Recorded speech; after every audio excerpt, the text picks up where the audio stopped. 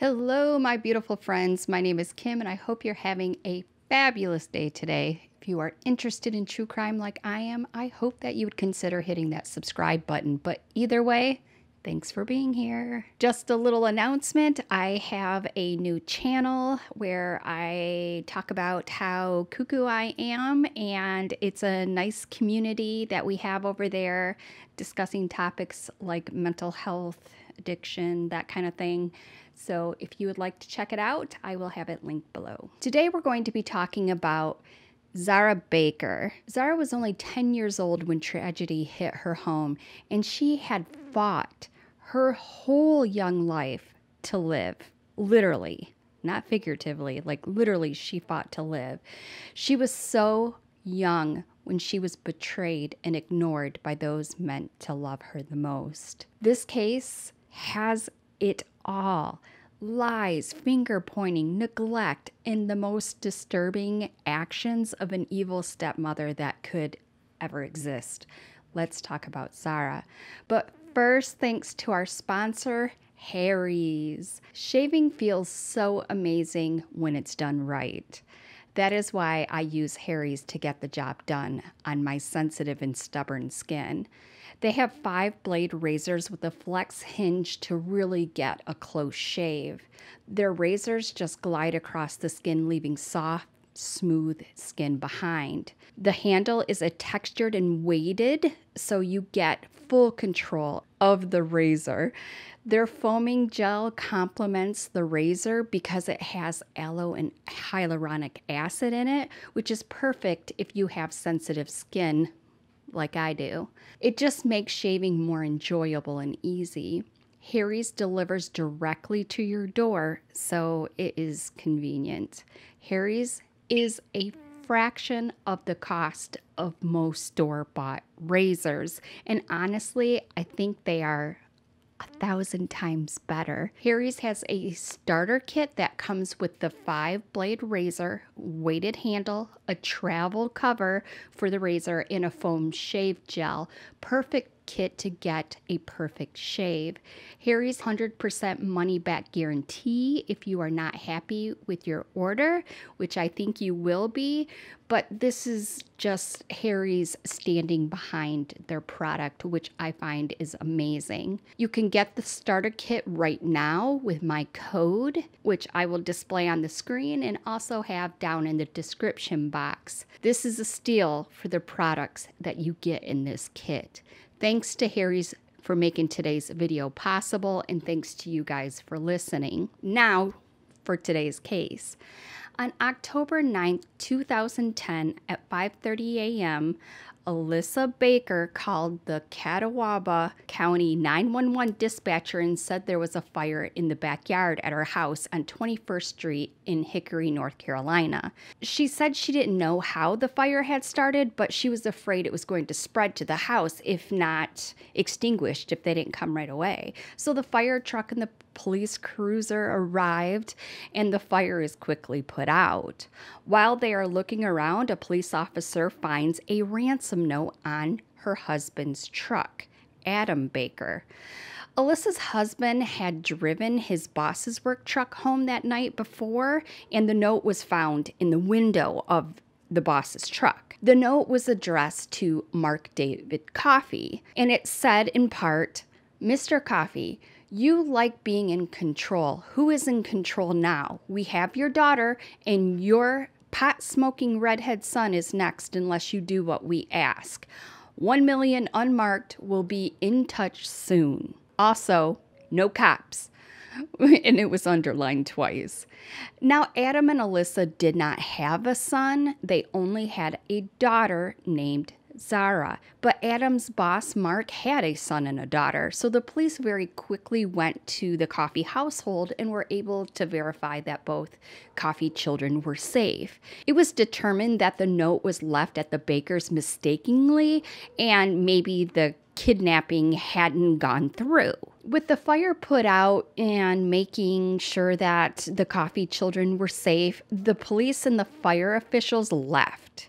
Later that same day at 2 p.m., Adam Baker calls to 911 to say his own daughter Zahra is missing. Catawba County 911. Hey, how you doing? I'm good. I need police. Secret Police 911. Where's your emergency? Yeah, my daughter is missing. I'm sorry?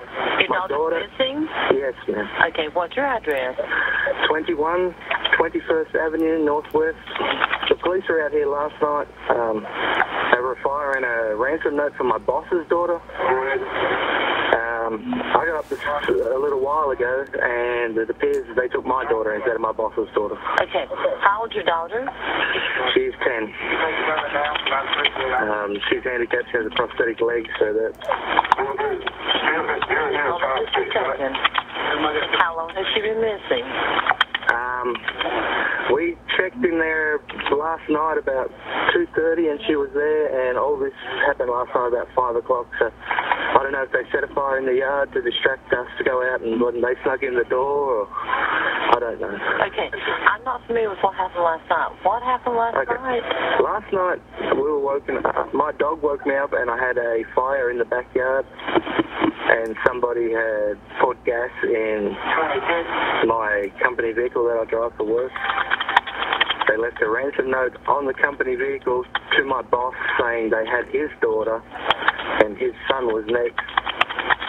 And his daughter's fine. His daughter came with him here last night when I called him.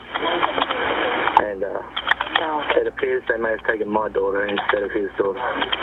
Police, they took his daughter. Okay, do you know who this was?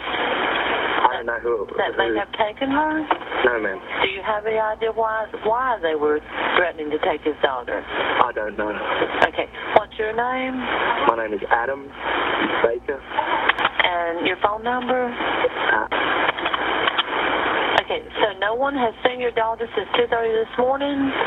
No, like I said, we had all that drama last night, and me and my wife went back to bed. And my daughter's, I think, coming into puberty, so she's hitting that broody stage. So we only see her when she comes out, when she wants something, and that's about it. Okay, and did you say that she was handicapped? Yes, ma'am. She has a above-the-knee amputation. Okay, she has one leg? One leg, yes, ma'am. That's partially amputated? Yeah, she has a prosthetic leg, which apparently they're taking with her. Prosthetic leg was taken with her? Yes, ma'am. Okay, and you don't have any idea at all? No, like I said, it was all addressed to him, and apparently it was all taken out on him, and I guess they thought he lived in this house. We on this. Okay, I was talking to my partner. Okay. Okay. Okay. Did you talk to your boss about it? I've just spoken to him, and he told me that he's going to be here shortly. Okay. So, do you think that he knows? We had an officer out here last night, and he ran through who he thought it may have been, like an ex-employee or something. Okay. And you said 21 25th Avenue Northwest? 21 21st Avenue, sorry. 21st Avenue. Yes, ma'am. 21 21st Avenue. Okay, hold on just a second.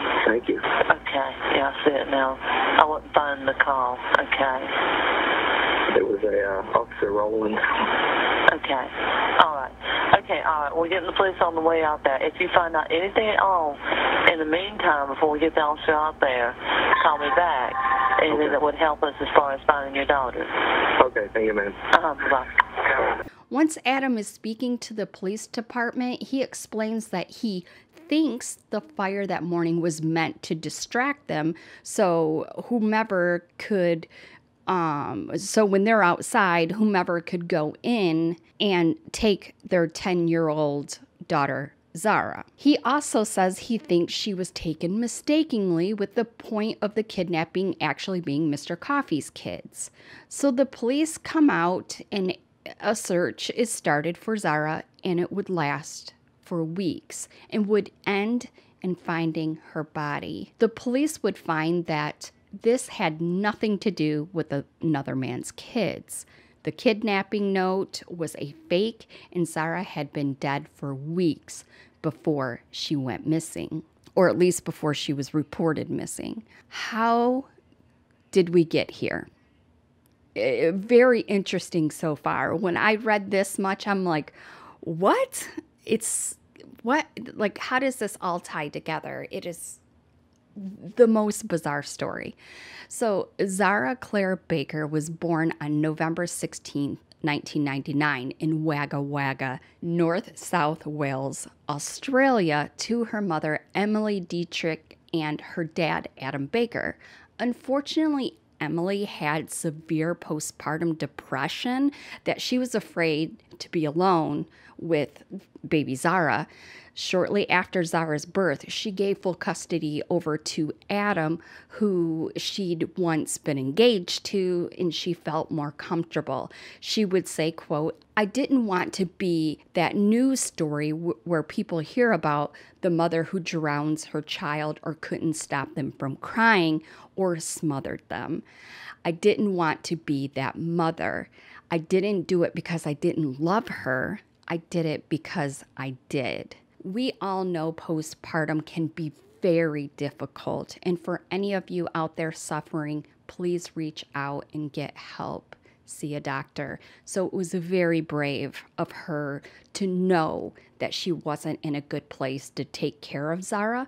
And so she found it to be more safe with Adam at the time. When Zahra was 5 years old, Adam, along with his parents, moved to Queensland, also in Australia, to work for a sugar mill. The next year, in 2005, 6-year-old Zahra was diagnosed with bone cancer. Having cancer is incredibly hard on all kids, but bone cancer is one of the most painful. Because of this, Zahra had to have an above-knee amputation of her left leg. But she got a prosthetic leg and was running around in no time. Kids are so resilient. But then she got lung cancer. And so that's when I say she fought to live. This girl fought. I mean, having bone cancer and then lung cancer, like, wow. It puts it in perspective for all of us, let me tell you. But anyways, she got lung cancer and had to have part of her lung removed. During this, she was on very strong chemotherapy, which caused her to lose a large portion of her hearing, as if this kid hasn't had enough. So they got her hearing aids. This is her back in May, receiving hearing aids from a local charity. It sounds better than without them, so I can actually hear more than without my hearing aids. I have to stop and just say, this little girl has been through it. I mean, damn, this is a lot for an adult to handle, let alone a defenseless child. But it seems Zahra was very strong, that she was determined to carry on. Now, Adam, even though he was working and raising Zahra, he was lonely for companionship. He signed up for an online site called Imbu, which is a website with a community where you can meet other people, and Adam did meet someone. He met a woman named Alyssa Fairchild, who went by Gothic Fairy on the website. Alyssa told him tales of how she'd been a police officer and how she had been shot in the line of duty while living and working in North Carolina in the United States, because he's still living in Australia. She led Adam to believe she'd never been married before. After talking for a while, Adam flew Alyssa over to Australia so they could meet. Alyssa and Zahra, they got along really well, which definitely gave Adam hope for the future. He said he was hoping to find someone to spend his life with, maybe give Zahra a sibling. Adam's parents weren't crazy about Alyssa, but their main problem was that she lived in the US. Apparently in Australia, all of Zahra's medical treatments, the chemotherapy, and all the necessary follow-up appointments were covered. And we know how healthcare is in the US. It's very expensive and very far and few between. So free healthcare with her situation, I could get their concern and why they wanted her to stay in Australia. They were worried how Adam would be able to care for Zahra in the States. But Alyssa told Adam this was no problem at all. You do not need to worry about that because she had plenty of money. She had a savings and she would be happy to help pay for Zahra's medical and, any other bills to get him started. So Adam and Alyssa were married in Queensland, and Zahra's cancer at the same time around 2008 went into remission just before moving to the States. It was perfect timing, actually. Before we talk about the Bakers' life together, who was Alyssa really? Who she portrayed was not who Alyssa was. Alyssa Annette Fairchild was born in Western North Carolina in 1968 and lived with her two sisters and parents who worked in a textile factory. She was the middle child. By multiple interviews with friends and family, she was described as manipulative, cunning, and a compulsive liar. People also said she was pretty growing up and had a lot of boyfriends, many of them who overlapped. This specifically continues through her entire life. Now, she told Adam she'd never been married before, but in reality, she had been married 6 times. 6 times, you guys, before she met him. All 6 of the husbands were interviewed, and I reviewed what all of them had to say, and they were kind of similar. They all gave eerily similar stories about what she was like, what they were like in their relationships. Almost all of them were broken in some way. One had been deaf for most of his life, so he had problems communicating. One had a bone disease, which caused him to have a steel rod in his leg. One man had a limp from an injury, and it was just so on and so on. Each said the relationship developed quickly. They dated for a very short time and were married within weeks of knowing each other. Each of these men she chose wanted to be responsible, good members of society. More importantly, they wanted to be a good father to Emily's children. That's right, I haven't told you that yet, but Alyssa had 3 children between the ages of 17 and 20. So these were older children, but nonetheless, she had children. She had 3 children with 2 different men. Not that that's a big deal, but just so you know. Now, after she split up with the last dad, she got custody of 2 of the kids. So she's dragging them from one marriage to the next. Then they would say that she started treating her kids really bad. She would smack them, hit them, lock them in their rooms for hours on end. When asked why, she said she didn't want to deal with them. A lot of the fights between Alyssa and these husbands was because how she treated her own children. Then every man said that at some point they would come home from work or bowling or visiting their mom, and the house would be completely empty. And I do mean empty. She would literally clean out the house, taking everything, even if it belonged to the men, even if they've had it way before they even knew her. It's going with her. She cleaned them out. She even took one of her husband's expensive hearing aids. You know, she only did this out of spite, to be mean and vicious. It's not like she could use it or even pawn it. Now, the last marriage was to Aaron Young, the man who had previously had rickets, which is a bone disease that can cause deformities in limbs. He'd had an operation on one leg and had a steel rod in the other. Each man met her while she was married to the last man, and Aaron was no different. He was picking up the pieces of her broken heart from her last marriage when she met him, or he met her. He says that while they were married, she discovered the internet, and then she completely changed. She got tattoos, changed her hair, was online all night, and he would say that she started treating the kids terribly. From his point of view, they were trying to work it out. Like, he knew there was problems, but he thought that they were just working through them. They were trying to, like, fix it and fix their marriage.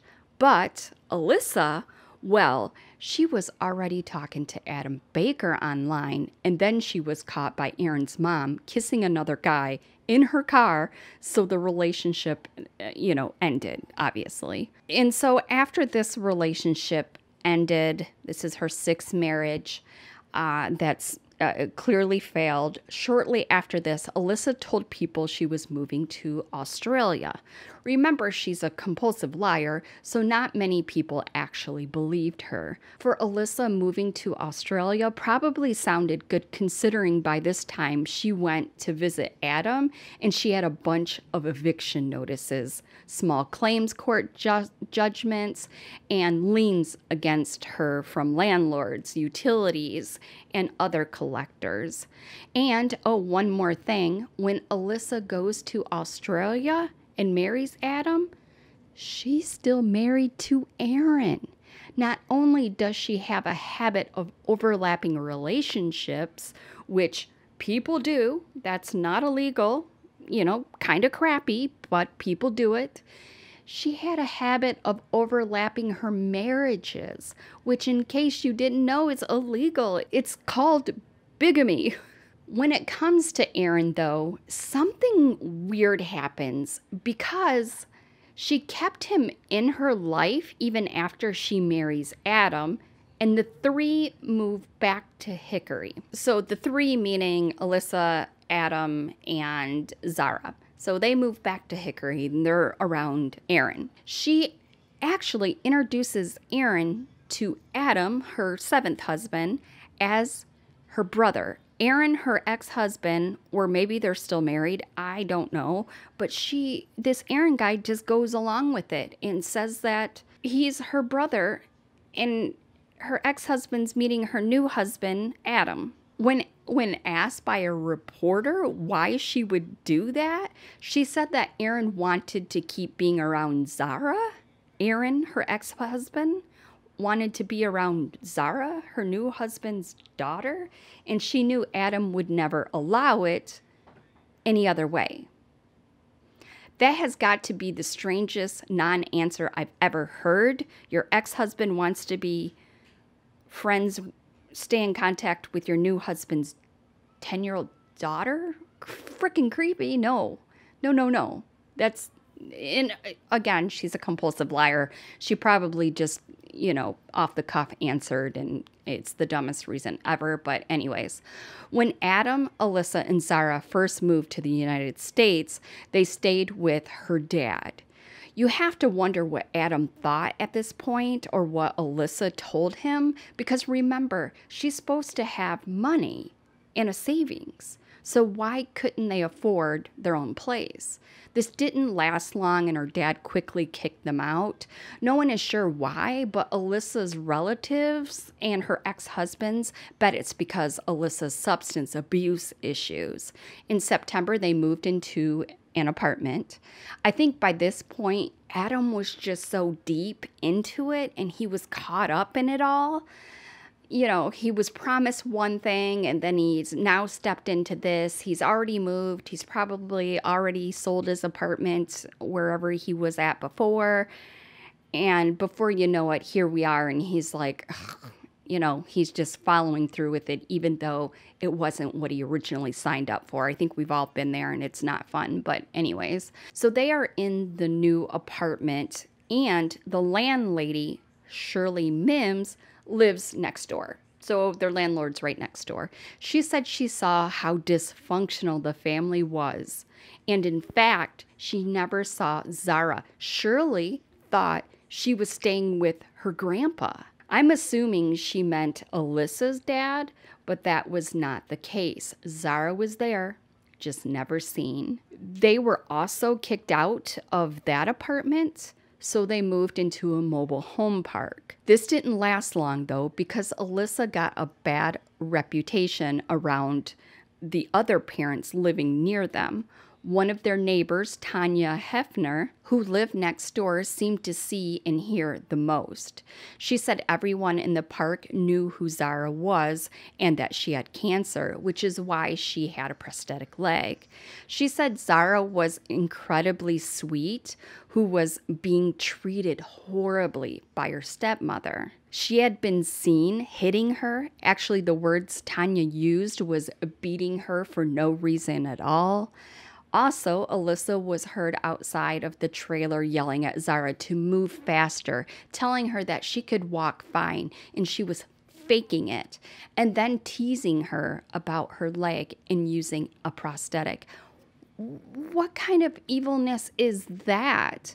And this isn't a baby. Like, this is a impressionable age. Not saying it's appropriate when they're babies, but I'm saying she's 8, 9, 10 years old. Like, that's traumatic. That's like self-esteem out the window talk. It's just sad. Remember, she was outside doing this. So how bad was it inside the house when no one could see or hear? And where was Adam, you ask? Well, Adam had a hard time finding a good job because he wasn't a U.S. citizen, so he took jobs that paid cash or under the table. He worked all the time, and he worked a lot of night and overnight shifts because he had to take what he could get, what was available. I'm not giving him an out. I 100% promise you that I am not giving him an out. I'm just giving you the facts and explaining what the situation was like at the time. You'll find that it's going to be very hard to give this man an out. Now, we should talk about the major failure on the part of Department of Social Services in both Catawba and Caldwell counties, because the bad treatment of Zahra didn't happen in a bubble. You hear about the neighbor. Well, she saw something and she said something more than once. After Zahra's death, both counties that they had lived in had to release a report on their interactions with the family. So I'll tell you what they said.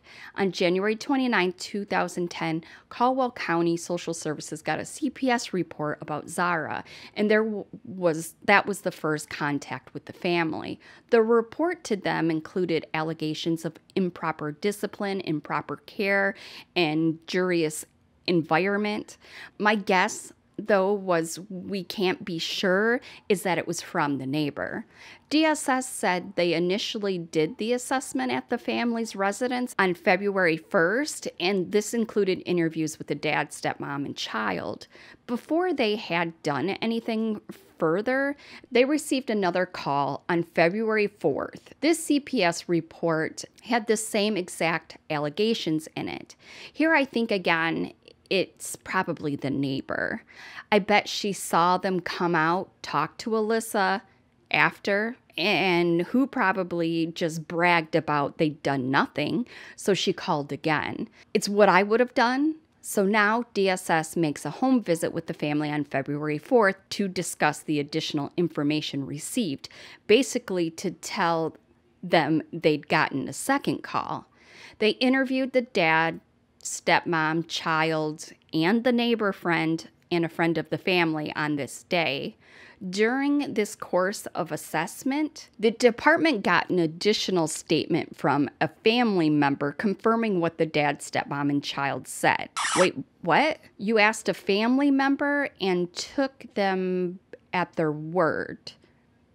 Just great. Then they put in their little report that the family assessment for both of the calls reports was completed and the case was closed on February 23rd with no evidence of maltreatment or child safety issues. Next, on May 28th, again, DSS gets a CPS report about Zahra alleging improper discipline and improper care. They did the assessment in the family home, and on May 28th, including joint interviews with the stepmom and the child, as well as separate interviews. So first they talked to Zahra with Alyssa, so Alyssa could make sure that it was clear on what Zahra is supposed to say. Perfect, of course. I just don't understand how they do this and how it makes sense. I'm not in this situation. I don't know how it went down, but I just don't understand. But anyways, perfect. That's how it happened. I'll move on. Dad wasn't home, and so they couldn't interview him until June 21st. They also got a statement from a family member and 2 additional individuals. The assessment was completed, and the case was closed June 23rd with, you guessed it, no evidence of maltreatment or safety issues. Caldwell County only gets one more call before the major incident occurs. And there's one more call after this, but this is the last call, and this is on July 12th. Again, it's a CPS report with the exact same allegations. However, Caldwell County couldn't reach the Bakers because they had moved to the house on 21st Street, which was in Catawba County. I don't even know if I'm saying Catawba right, but probably not. I'll put it on the screen. Anyways, so they reached out to DSS and told the Cato. I feel like I'm saying it so wrong. So they reached out to Catawba County DSS and they told them about the report and transferred the case on July 13th. However, nowhere in the report does it say that they made that Catawba made them aware of the previous times they'd been warned Zahra was being hurt. So they only knew about the one allegation. They didn't know about the 2 other. The same day, an unannounced visit was made to this 21st Street home. The dad, stepmom, and Zahra were all interviewed separately. Way to go. Then on July 22nd and August 5th, they visited again. They were very thorough. They wanted to make sure they had all their ducks in a row, but they didn't know about the other cases. And additionally, I have more information, but let me get there. They got statements from people who may have knowledge of the situation. The assessment was completed, and the case was closed because they found no evidence of maltreatment or safety issues. The last time DSS was contacted it was too late. It was on October 9th when the police were calling looking for records because Zahra was missing and feared dead. So a couple of things. First, the 2 other individuals I'm assuming were Alyssa's grown children that may have been around, so they were interviewed. Secondly, they got interviews from people who had knowledge. Well, I'm gonna assume the list came from Alyssa. Third, Zahra went to school. So why didn't they interview her teacher? We know they don't because one of these calls was actually from her teacher. She said that she could tell Zahra wasn't being taken care of, and the longer she had her in her class, she started seeing signs of abuse. She saw bruises, scratches, Zahra's hair was falling out, and every time Alyssa had to come up to the school to talk about these things, Alyssa would fly off the handle. She was just angry. She's wasting her time. Why do I have to be here? Stop making stuff up. She never tried to fix the situation. She just basically grabbed her stepdaughter and left. So the teacher, as a mandated reporter, called CPS or DSS. When nothing changed, she went a step further and actually gave Zahra her phone number, telling her she could call any time she was in danger. She is my hero. She tried so hard to save Zahra. I deeply think she generally tried to help her. She said she didn't know what else to do. She was scared for Zahra. Well, Alyssa found out about this phone number exchange. To give her her own personal cell number and say to her, if you ever need me, call me. That right there was out of protocol. I even said something to the principal about that. Me and Adam went because that was against the rules. They should not have ever done that. And the very next day, she pulled Zahra out of school and started, you guessed it, homeschooling her. People with open CPS reports have had CPS reports, should not be allowed to homeschool. I've said it once. I have people who disagree with me. I don't care. Isolate and hide. That's what these parents do, and they call it homeschooling. There's no schooling going on. It's beatings. It should be a privilege. I'll get off my soapbox now, sorry. That didn't stop this teacher, though. She actually stopped by the house, and she just wanted to check on Zahra. I'm surprised Alyssa let her in, but she actually did. Zahra had a black eye.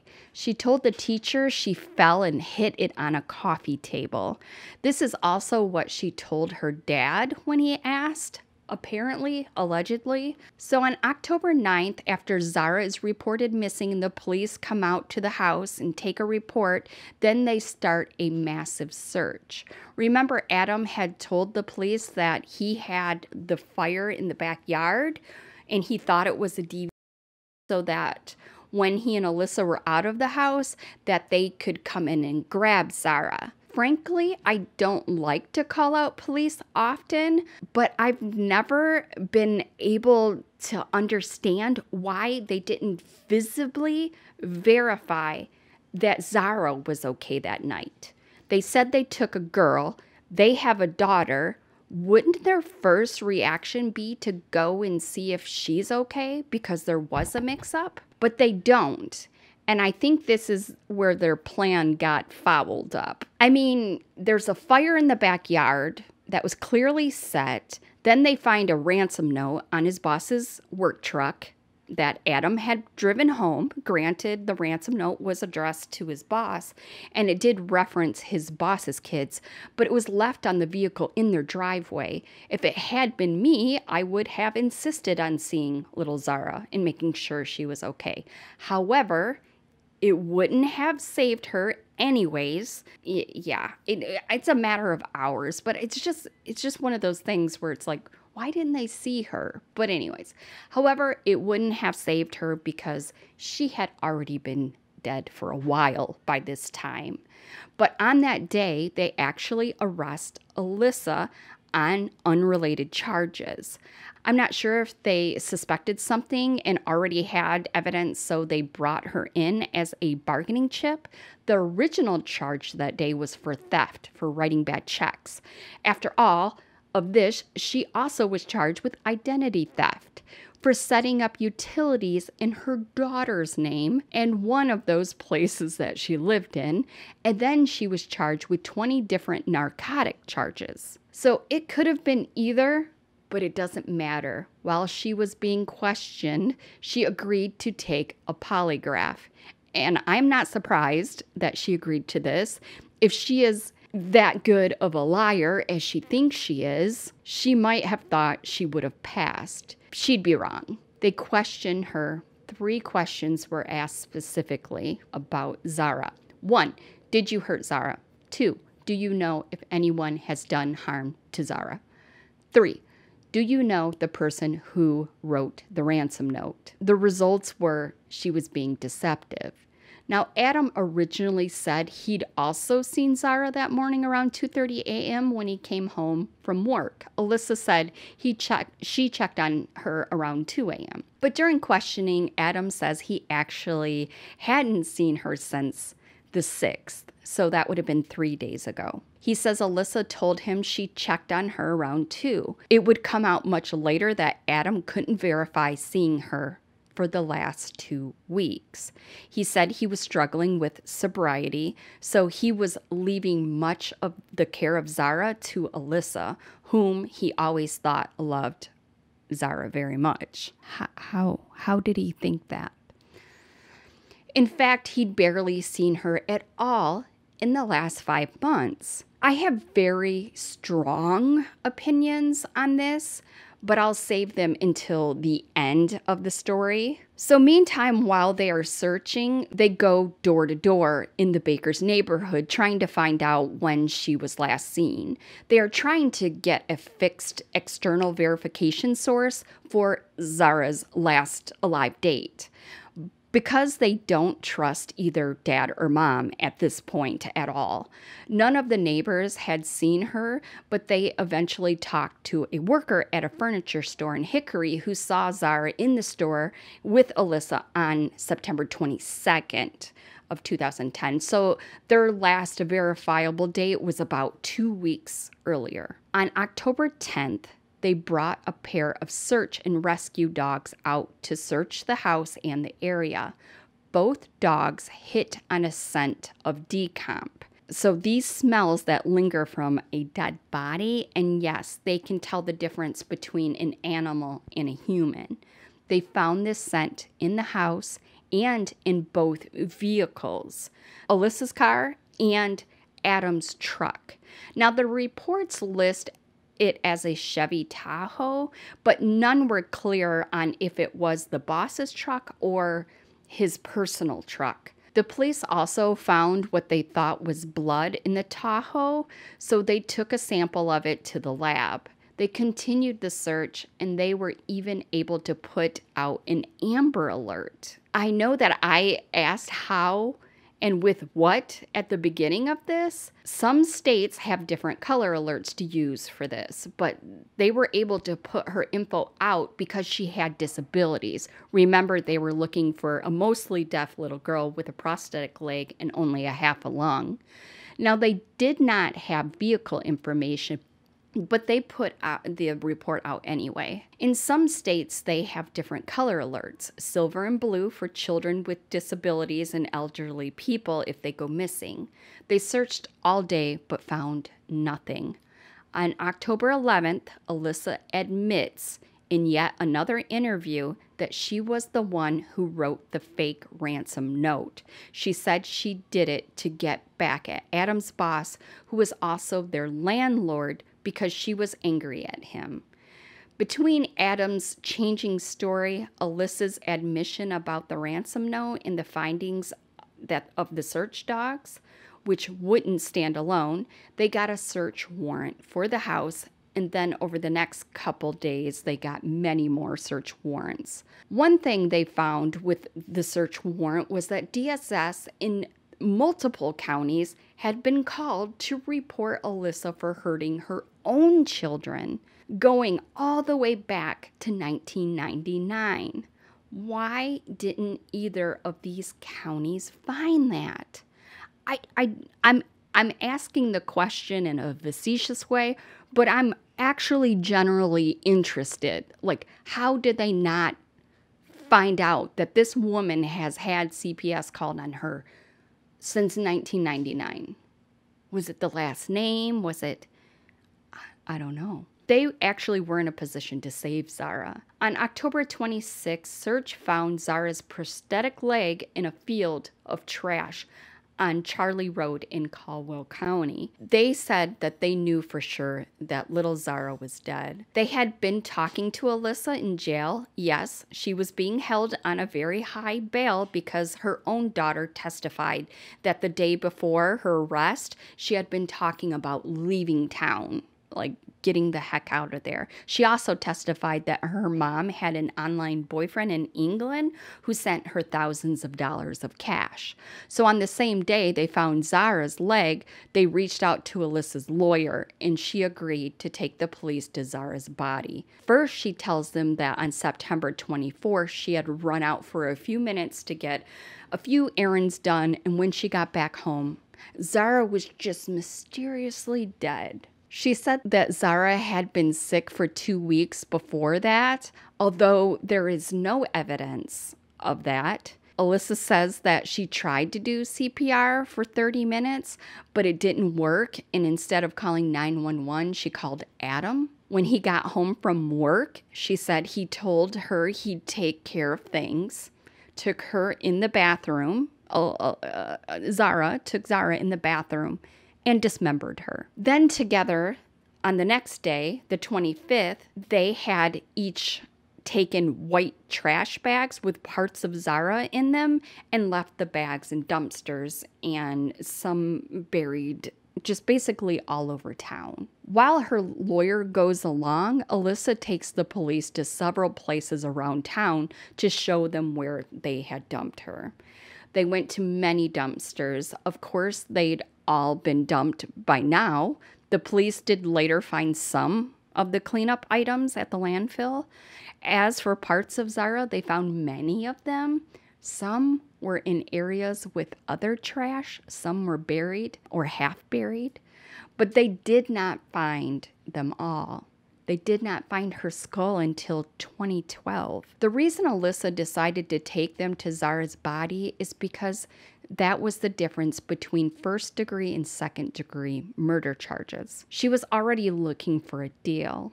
As for Adam, she insisted that he had helped her dispose of those trash bags.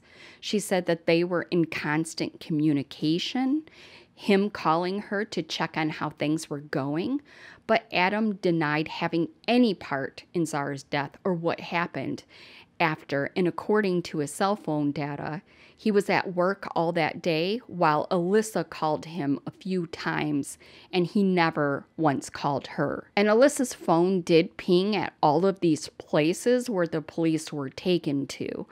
So Adam's phone is tracked at work all day, and her phone is tracked at all of these dumping sites. Zahra's cause of death was listed as undetermined violent homicide, and the medical examiner said it was likely she was already dead when the dismemberment happened. When she was originally charged, they did not have the skull and was hoping it might show the cause of death, but even when it was found, it did not prove much else. Adam was charged with identity theft and obtaining property under false pretenses because he supposedly used Alyssa's daughter's husband's name and social security number because Alyssa has a 20-year-old daughter.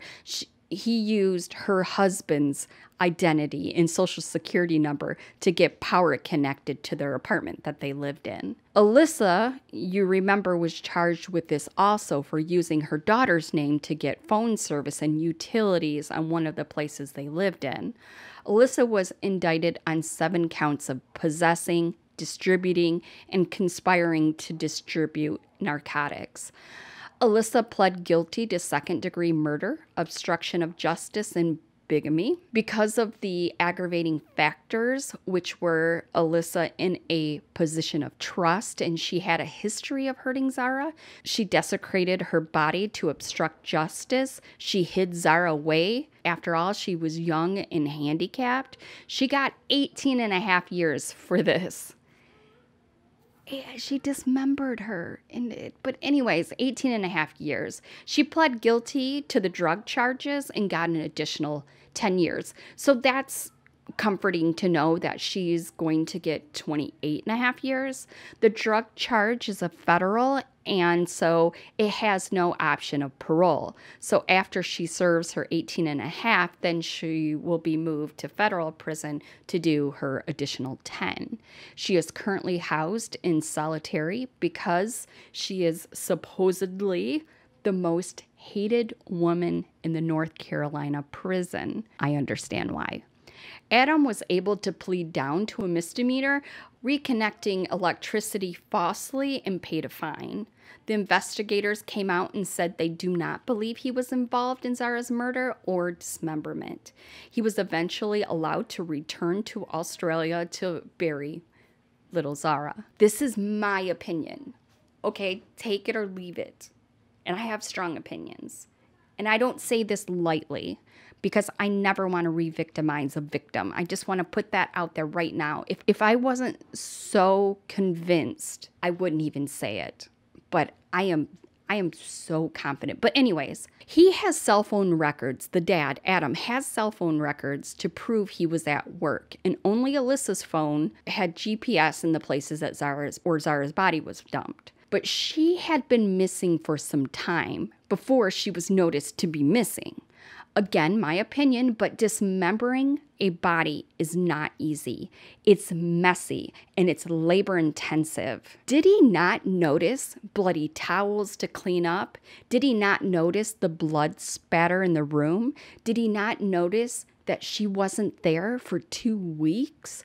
Or at minimum, immediately after the fire was started, and that would have been the first thing I would have done, is check on the kids.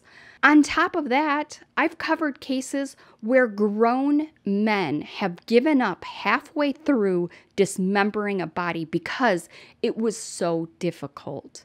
Could Alyssa have had the strength to have done this on her own and fast and cleaned up fast enough where he wouldn't notice? Alyssa was calling him on the day that she was disposing of parts, 9 times in total. Why was she calling him so much while he was at work? They weren't talking about the weather, I can tell you that. He's at work 9 times. I think he knew more than he's letting on. That your wife was anyway involved in your daughter's disappearance? I'm not sure. I'd like to think no, because that's my wife. Until they've completed their investigation and can tell me some more, I can't honestly say. Was he involved? I don't know, but I think he knew more than he's letting on, and people have spent the rest of their life in prison for just that very thing. He's spending 0 time. Yes, I understand he was heavy into an addiction, but still, Zahra was homeschooled, so was always home. How do you not notice a person that's always there, let alone your own daughter, who is typically always present, is nowhere to be seen for weeks? It was just him and her for a long time before Alyssa even came into the picture.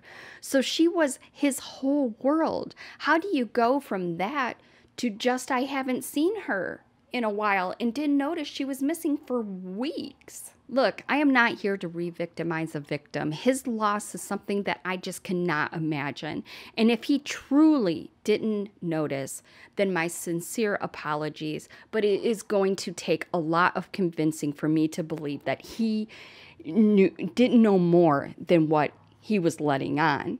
But I would love to know your guys' thoughts. As for Alyssa, she will be out when she is 70, and I would bet she is going to find her 8th husband no problem. We live in a strange world. I watched a 60-minute episode on this case involving her, and man, is she all kinds of messed up. The interview asked her how she sleeps at night, and she just says, some nights it's hard.